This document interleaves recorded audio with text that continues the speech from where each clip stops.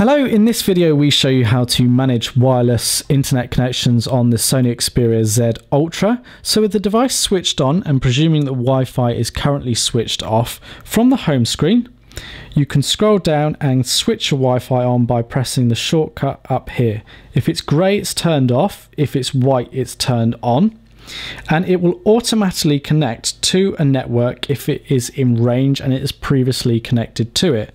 We can see ours is connected by the little symbol up here in the top. Now if we hadn't connected to a network before, it would have come up with a box offering us a few options. So we're going to show you that now in a little bit more detail.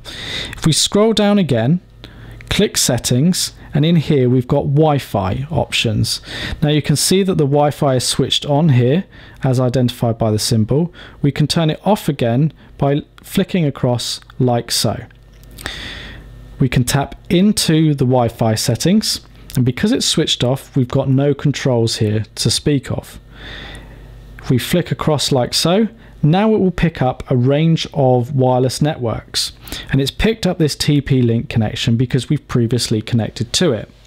We get identified whether they're open or secured by the little padlocks, so we can see this Edimax is actually open and anyone can connect to it. If I click onto this connection here, this is the one we're actually connected to, but if I forget it, I will now disconnect from the network. And if this was the first time that you had switched your wireless on, then it would bring up this range of connections and you can select to connect to the different networks. So let's say I want to connect to this one. I press on it and click connect to network. Now because it's secured, it asks me to enter the password, which I'll now do out of shot. So I've entered it, I click save, and it will now go off and connect to that network.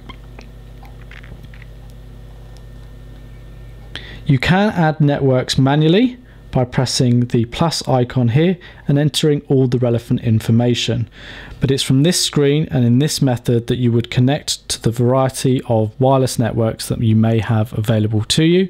When you're ready to turn wireless off, simply flick across on the switch or drag down from the top and press the Wi-Fi button to disable Wi-Fi.